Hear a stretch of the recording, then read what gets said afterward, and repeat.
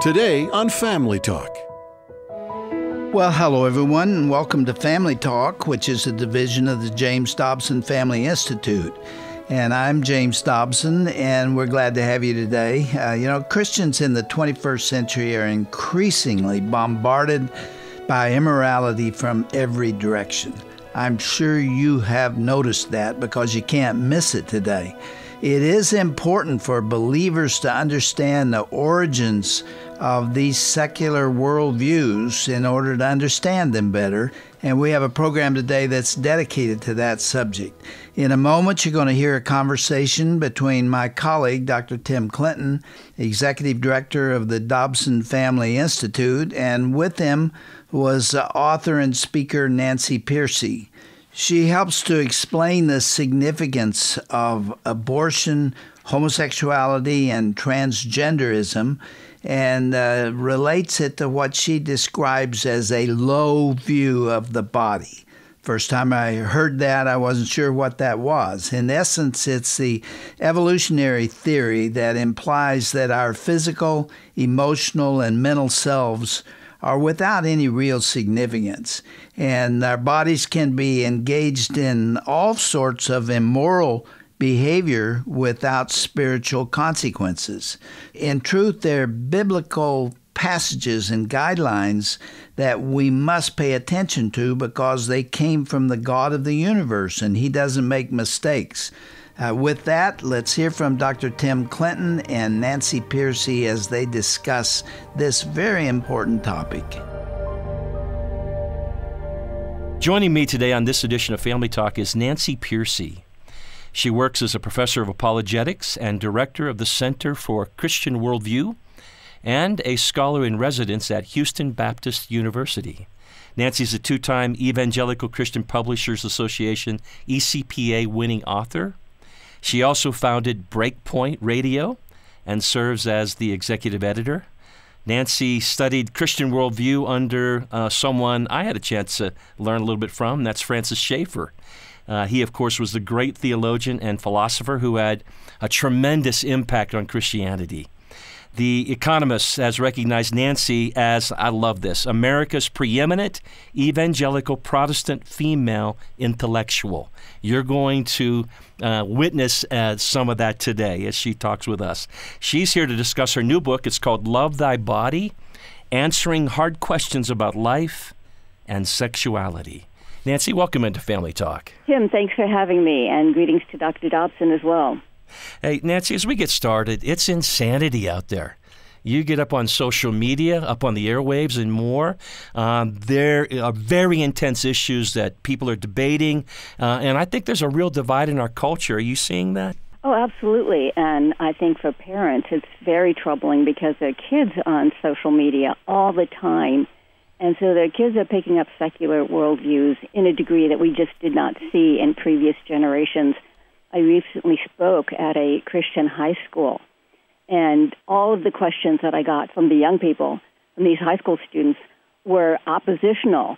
They were all parroting what they're hearing on social media. So it really struck me how much our young people today need to be equipped to answer the secular arguments, especially on these issues of sexuality, homosexuality, transgenderism, as well as the life issues like abortion and euthanasia. So those are the issues I deal with in my book, and I try to equip parents so that they can talk with their children when their children are coming home and asking them questions that they're picking up from social media and from their secular friends. Nancy, you're right. The influence coming at them is unbelievable through this phone, and it's around issues of human life and sexuality and more. And the church doesn't have a lot of influence in their everyday life anymore. And so the challenge we have before us as parents, as educators and more, is we've got to know what we believe. We've got to know a reason for the hope that lies deep within us. And I really am so encouraged by your new book, Love Thy Body. Nancy, you do say this, that human life and sexuality are watershed moral issues of our day. Why do you hold to that? Yeah, in my book, Love Thy Body, what I'm trying to do is give parents the tools to go beyond a negative message. That's what Christians are known for, right? They're known for saying, don't do it, it's wrong, it's a sin. young people are not going to respond to a purely negative message. In fact, none of us really does. It's very hard to live out the Christian life if it's just a matter of don't do it. We have to have positive principles to follow as well. And so in Love Thy Body, I equip parents with positive arguments they can make with their young people in order to show that the Christian ethic is actually based on a very high view of the human person, a very positive view of what it means to be human. I give parents the tools to help their young people get excited about Christianity and want to live it out. You know, it's one thing to be convinced that it's true. It's another thing to want it to be true because it's so beautiful and it's so life-affirming.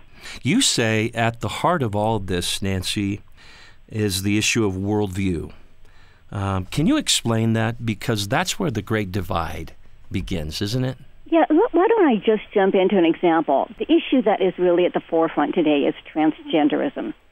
And so many of our young people feel like they have to affirm the secular view of transgenderism in order to be inclusive and loving and affirming. But what I show in Love Thy Body is that transgenderism actually rests on a very negative worldview, a negative view of the human body.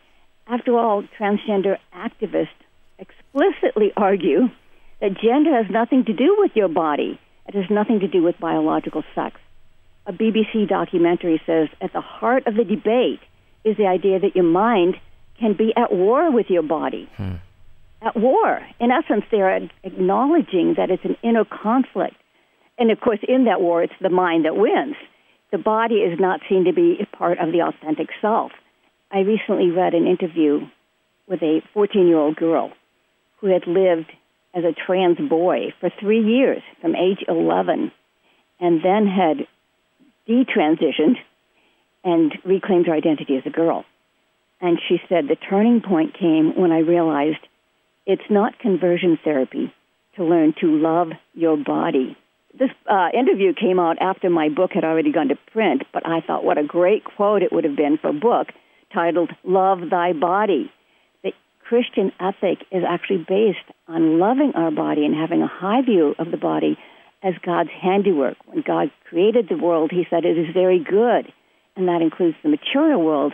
It includes nature. It includes the human body. Why accept such an extreme devaluation of the body? And so the way we can arm our children to face the secular world is to help them to have a much higher view of the value and dignity of the human body as made in God's image.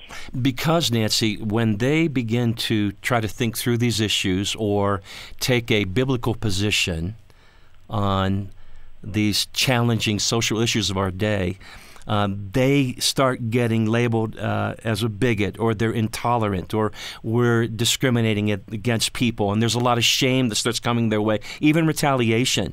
And so this kind of political correct orthodoxy, you call it, is a challenge for all of us and a challenge for parents. And this is where this gets beyond confusing, because we're trying to teach principles based on a Christian worldview, but figuring out how to intelligently and maybe compassionately communicate that message, Nancy, is where this thing really gets difficult. Exactly. When I was at that Christian school recently with high school students, I have to tell you that the majority of the questions had to do with homosexuality. What most people don't realize is, again, the secular view of homosexuality rests on a very low view of the body. Let me unpack that for a moment. No one really denies that on the level of biology, physiology, anatomy, chromosomes, males and females are counterparts to one another. That's how the human sexual and reproductive system is designed. So to embrace a same-sex identity is to implicitly contradict that design. It's to say, why should my body inform my identity? Why should my biological sex as male or female have any say in my moral choices? We have to help people see that that's a profoundly disrespectful view of the body. And the Christian answer is, why should we accept such a low view of the body?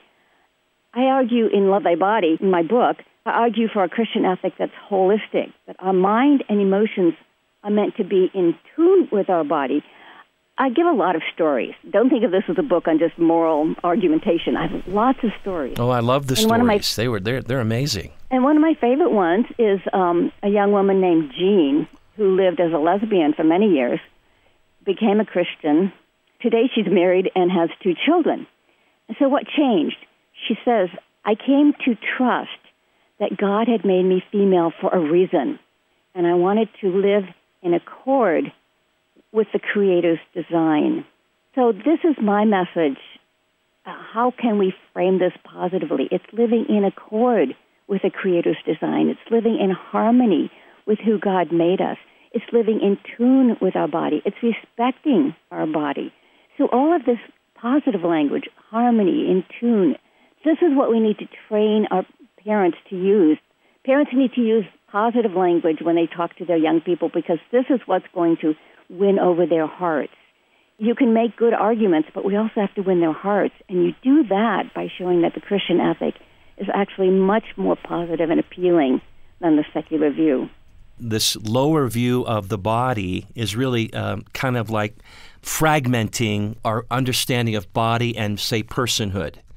So that differentiation creates this dilemma here and has real strong implications for these arguments about abortion and euthanasia, homosexuality, transgenderism, and more. Is that what you're saying? Yeah, exactly, because if you put the mind against the body, you are creating an internal fragmentation. If you say, physically, I'm male, and so obviously I am designed to interact with a female, but I'm not going to. I'm going to interact romantically and sexually with a male. Essentially, you're saying what counts is not my body. What counts is only my feelings, my desires. And that is an internal fragmentation, a self-alienation.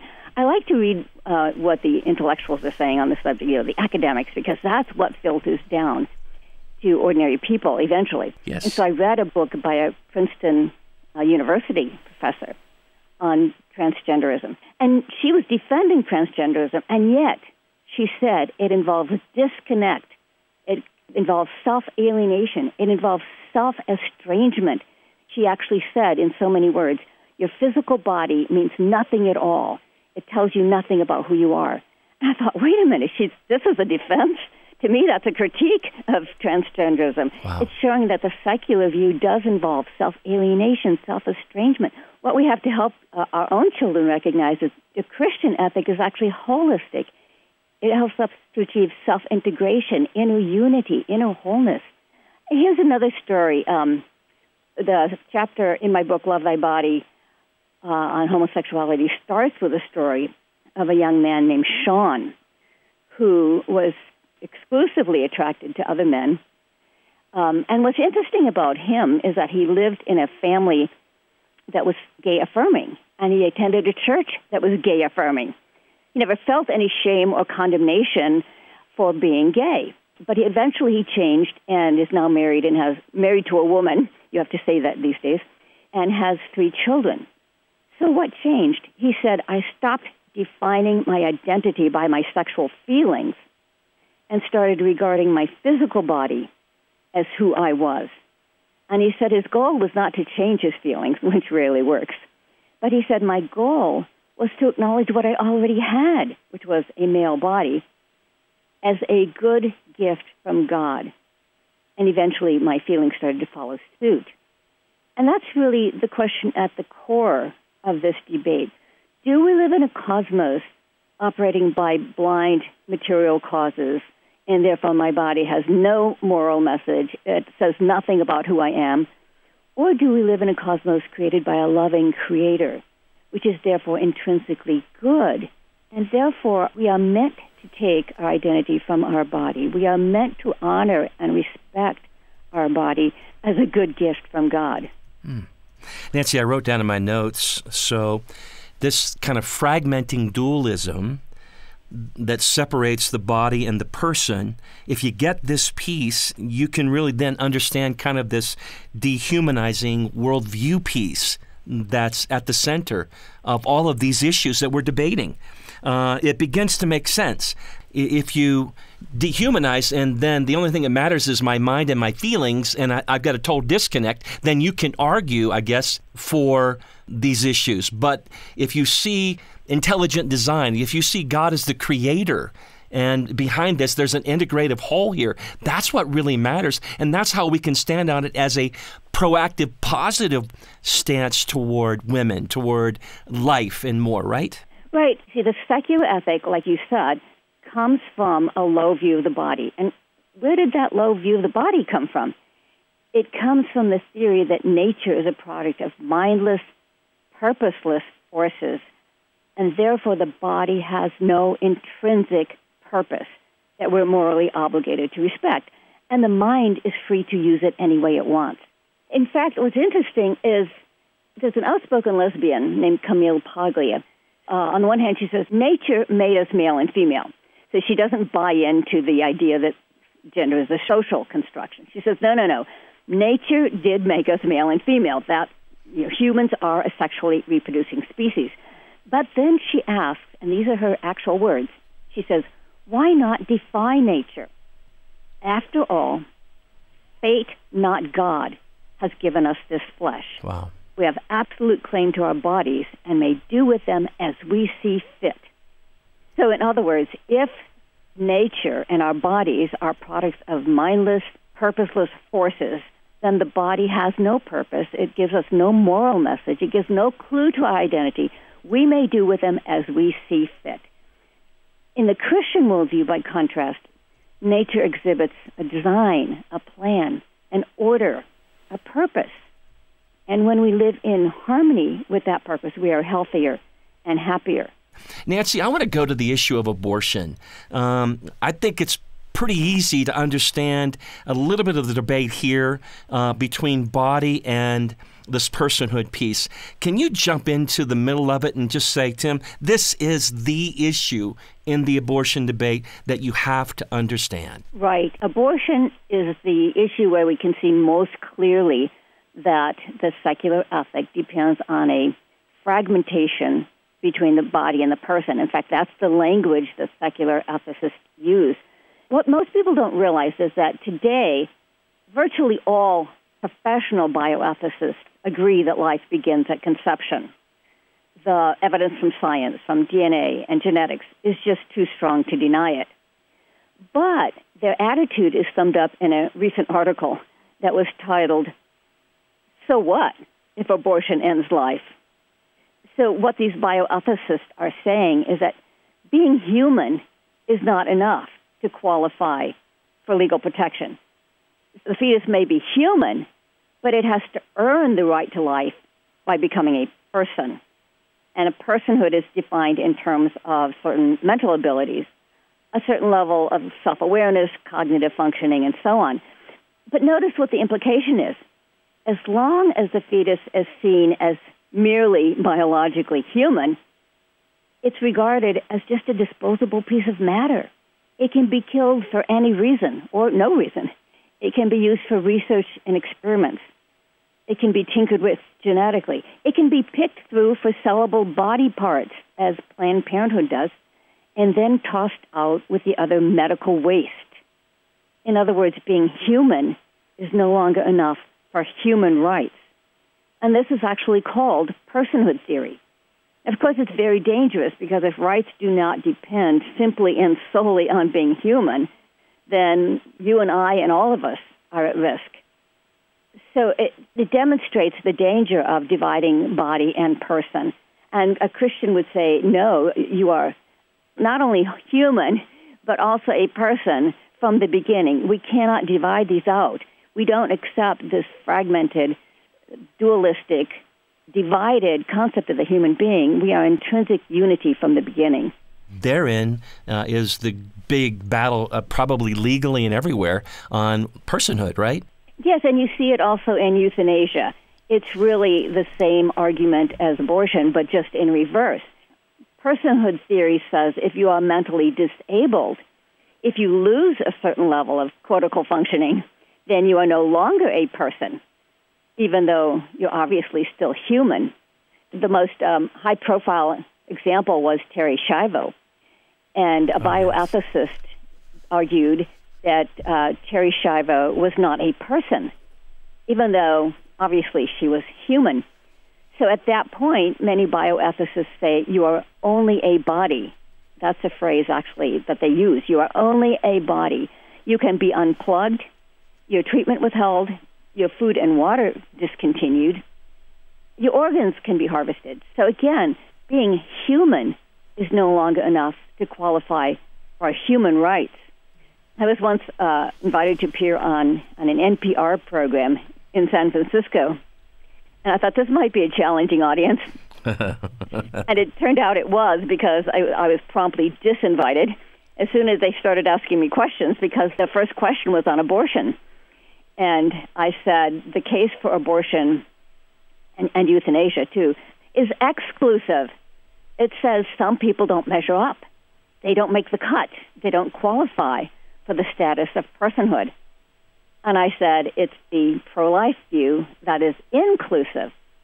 It says if you're a member of the human race, you're in, you count. That every human is a person. They were a bit flummoxed by that. They never heard that argument before. So then I continued, and I said the pro-abortion position presumes a fragmented view of the human person, because it says that the body and the person can be disconnected and that the body alone has no intrinsic dignity.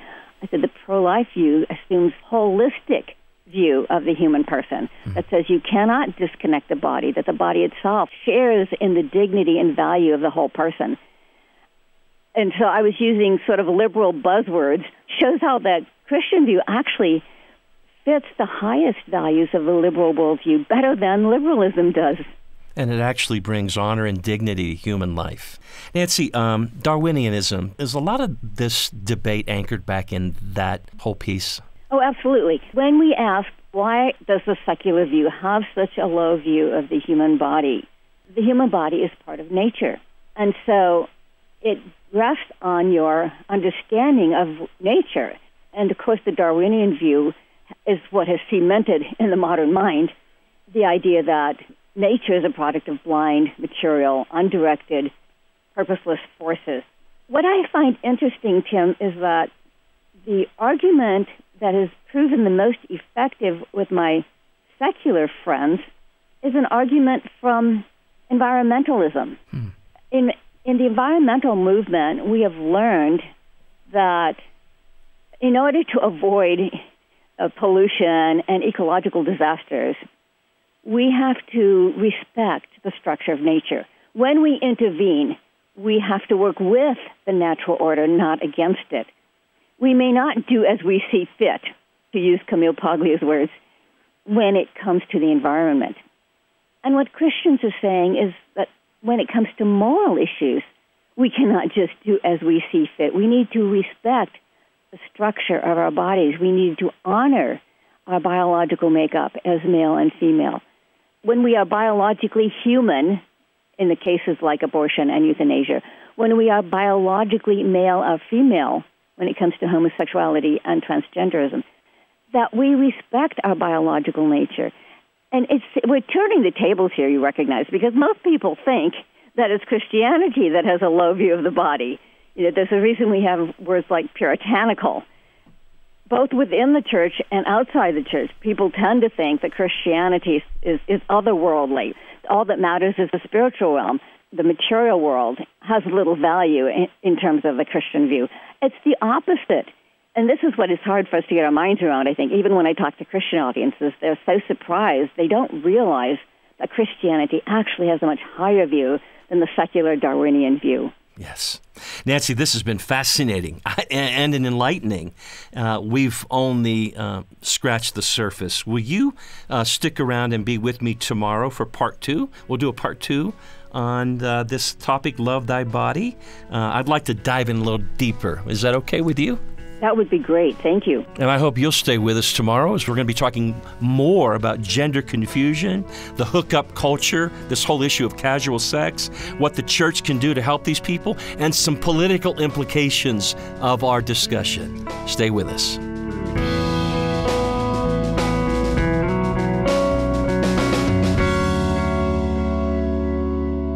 You've been listening to Family Talk and a deep discussion between Dr. Tim Clinton and author Nancy Pearcey. Go to drjamesdobson.org to learn how to get your hands on a copy of her book, Love Thy Body. Also on our broadcast page, you can read more about Professor Pearcey's other work at Houston Baptist University. That's drjamesdobson.org, and then go to our broadcast page. You'll find all that information there. Tomorrow, Dr. Tim Clinton continues his insightful conversation with author and speaker Nancy Pearcey. You won't want to miss the conclusion to their discussion on her new book, Love Thy Body, coming up next time on Dr. James Dobson's Family Talk. This has been a presentation of the Dr. James Dobson Family Institute. This is James Dobson again. Before we go, I'd like to remind you that Family Talk is a listener-supported program. If you've enjoyed this broadcast, we'd appreciate your helping to keep us on the air. Thank you so much for listening and for being part of this ministry. For more information, go to drjamesdobson.org.